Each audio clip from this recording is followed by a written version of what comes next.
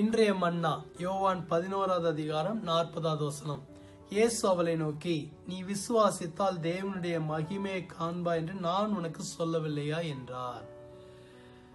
இயேசு கிறிஸ்து மார்த்தாளை பார்த்து இந்த வசனத்தை சொன்னார். மார்த்தாள் தன்னுடைய அன்பான சகோதரனை இழந்திருந்த சமயம் அது.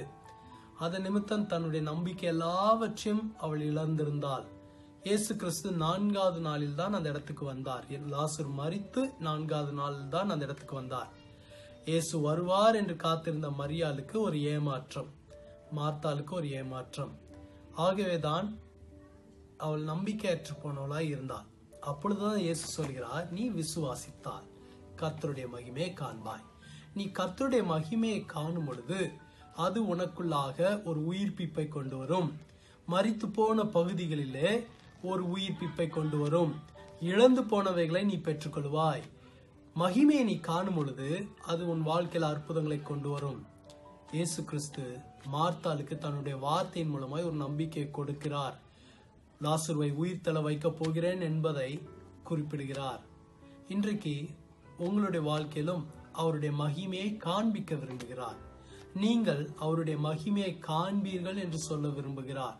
நீங்கள் அவருடைய மகிமையை காணும் பொழுது நீங்கள் இழந்ததை பெற்றுக்கொள்வீர்கள். மரித்து போயிருக்கிற பகுதிகளிலே ஒரு உயிர்ப்பிப்பை பெறுவீர்கள்.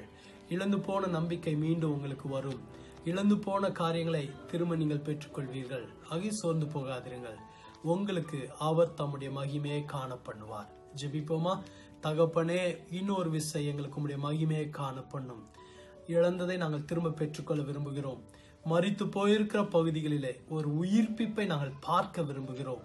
ஆண்டவரே, உம்முடைய அற்புதத்தை நாங்கள் காண விரும்புகிறோம். இயேசுவின் நாமத்தினால் உம்முடைய பிள்ளைகளுக்கு அற்புதம் நடக்கட்டும். இயேசுவின் நாமத்தினால் உம்முடைய மகிமையை காணட்டும். ஒரு உயிர்ப்பிப்பு வரட்டும். பொறுப்படுத்திக் கொள்ளும். இயேசுவின் மூலம் ஜெபிக்கிறோம் பிதாவே, ஆமென். அவருடைய மகிமையை காண செய்வார். அற்புதம் நடக்கும். ஆமென்.